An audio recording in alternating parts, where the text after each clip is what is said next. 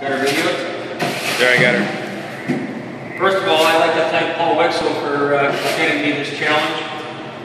Had a family member last year that lost a battle with ALS. It was kind of close to us, our family. Your coach has a few good words for Mr. Seidel. Little look at this. We're going to get in our little 54-degree cold tub. I'm going to remove my glasses.